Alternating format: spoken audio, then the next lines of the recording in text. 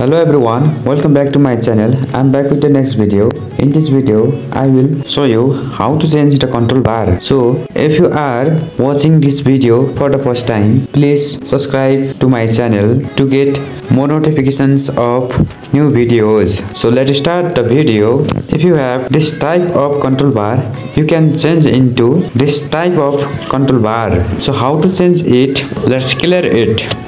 First of all, go to the setting of mobile and scroll a little bit and find notification and control center. After that, you can go control center style and you can find there two types of control bar and choose new control one. After choosing that control bar, you can show your control bar will apply it in your mobile phone. And welcome in another video. In your mobile phone here it's not appeared RAM of the mobile. Now how to appear here? Let's clear it. First of all, go to the setting of mobile.